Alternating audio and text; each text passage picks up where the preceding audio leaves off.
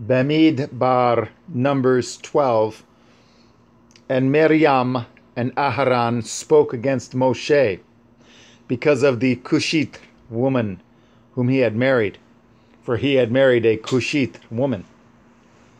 And they said, Has Yahuwah indeed spoken only by Moshe? Has he not spoken also by us? And Yahuwah heard it. Now the man Moshe was very meek, above all the men which were upon the face of the earth.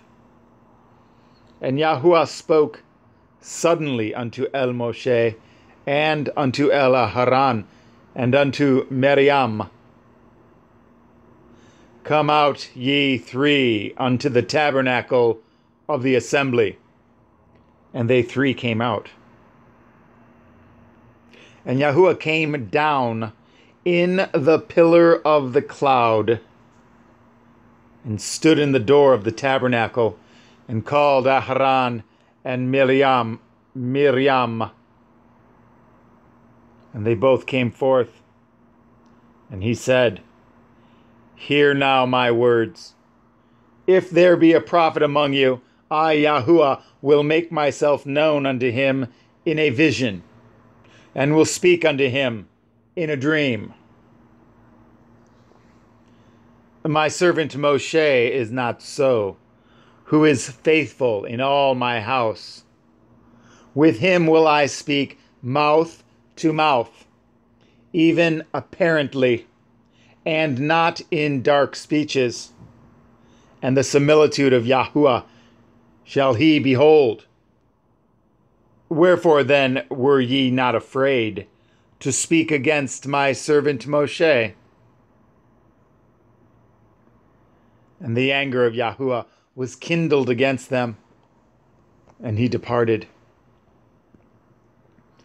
And the cloud departed from off the tabernacle, and behold, Miriam became leprous, white as snow.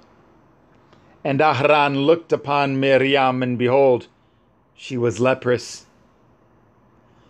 And Aharon said unto Moshe, Alas, my Lord, I beseech you, lay not the sin upon us, wherein we have done foolishly, and wherein we have sinned. Let her not be as one dead, of whom the flesh is half consumed, when he comes out of his mother's womb. And Moshe cried unto Eliyahuah, saying, Heal her now, O El, I beseech you. And Yahuwah said unto Moshe, If her father had but spit in her face, should she not be ashamed 7 days? Let her be shut out from the camp 7 days, and after that let her be received in again.